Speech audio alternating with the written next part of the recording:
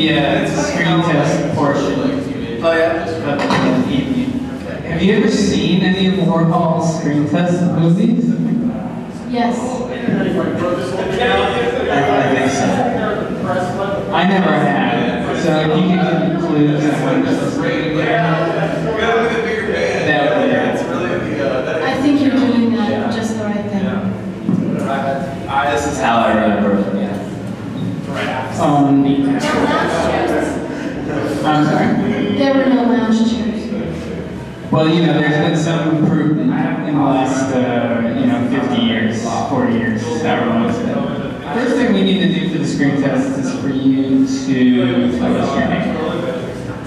Peggy. And you, sir? My name is Chris. Okay, so let me ask, this is a pending question here.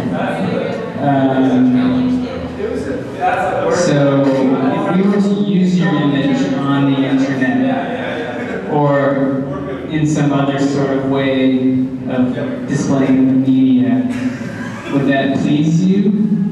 Make you feel unhappy, or none of the above? It really depends on, how I look.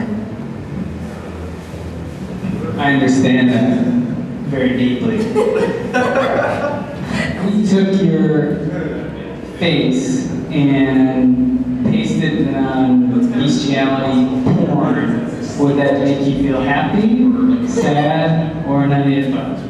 That sounds totally awesome, but the thing that I would object to is if you had an impersonator do my whole thing, with the fez and the glasses and the beard and all that. If you were to try to impersonate that, get some kind of fake me and try to pass that I would object to. But if you try to use the real me in places and things that I haven't actually done, maybe I want to do, but I haven't done them, that's okay. I understand that as well. So now I have to go and get ready for my presentation, but we'll let you know how your screen test went after we review the footage, and we'll get back to you. Thank you.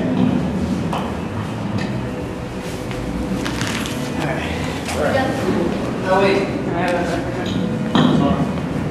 All right. Now you don't have to stand around looking at the walls anymore, because I'm about to do a presentation of contemporary loops that I'm sure everyone is going to love.